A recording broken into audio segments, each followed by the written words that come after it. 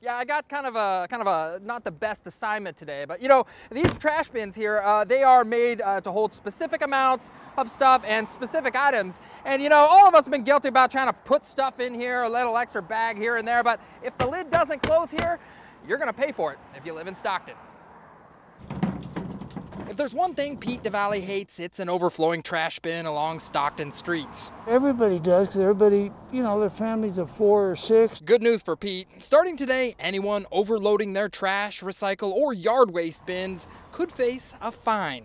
Well, they got to start somewhere to inform the public. The fines don't just start with overflowing bins. Stockton residents could face fines with contaminated bins. The contamination charge ranges from $6.09 to $18.20. The waste bin fines are part of Stockton's new contract agreement with trash collecting companies Waste Management and Republic Services. Stockton solid waste manager Grace Smith says that these fines are part of an effort to send less recyclables to the landfill. Once a contaminated cart has been placed in the hopper, in essence, the entire truck is contaminated. Contamination in recycle bins can be things like foods, oils, or non-recyclable trash. And once recyclables are contaminated, they have to go to the landfill. And that's why waste collection companies are cracking down and fining offenders. They do have a smart truck feature that does have the ability to take photos and video. Here's 3 tips from Republic Service. First tip is know what to throw. Here's what you can recycle: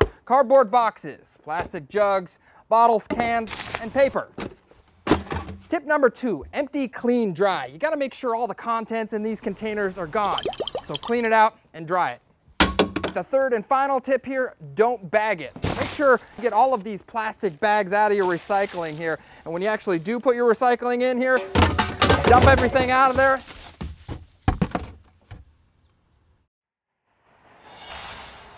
All right, now the city says these fines are really made for repeat offenders. You're gonna see a lot of some of these warnings coming out here within the next couple months. And this is all just an effort to help clean up the trash problem here in Stockton. Back to you guys. All right, John, you did not waste a beat on your trashy story. Thank you. Thank you, Steve. I have to wash my hands. Yeah, get some hand sanitizer.